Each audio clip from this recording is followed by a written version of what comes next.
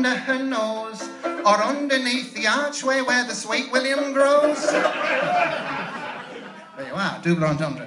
And I was, they didn't get the concept, so I thought, I'll take one entendre away. And I've written a little song in Single Entendre. I shan't say the title, because it's very rude.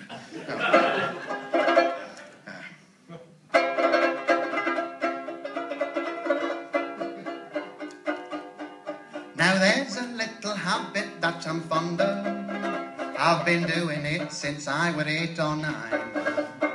It's not the sort of habit that you choose to teach a rabbit, and I need an app if I'm to do it twice.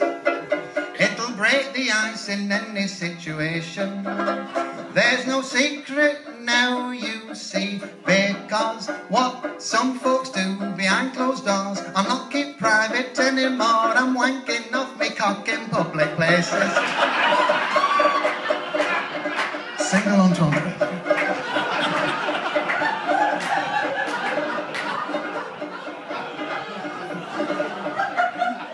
A lady came to tea with me. A set of buns, have 2 or 3. She scoffed the cakes and licked the china, brushed the crumbs from her vagina.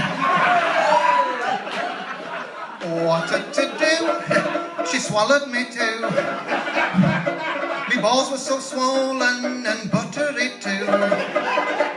There's little else that's on me mind. I think I'm going blind since I've been wanking off me cock in public places.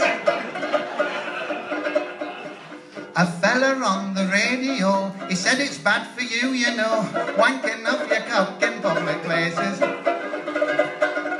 To a tennis match, I turned up late, a doubles game with me old best mate. He served an ace just like a rocket, then stuffed me balls into his pocket. I shouted, Bruce! The umpire called juice. I said, not bloody likely, it'd ruin his shoes. I've sprained my wrists and ruined my knees. I might need new balls, please, since I've been wanking off my cock in public places. To a sauna bath I boldly went, where only men were only meant, wanking off me cock in public places. So many lads I'd never seen, all squashed together in the steam. Then with me they began to hassle, brush me balls and pat me asshole. I shouted, oi! I'm not that sort of boy. I ran away home with a fella named Roy. We went and did the decent thing, me fingers in a ring, since I've been wanking off the cock in public place.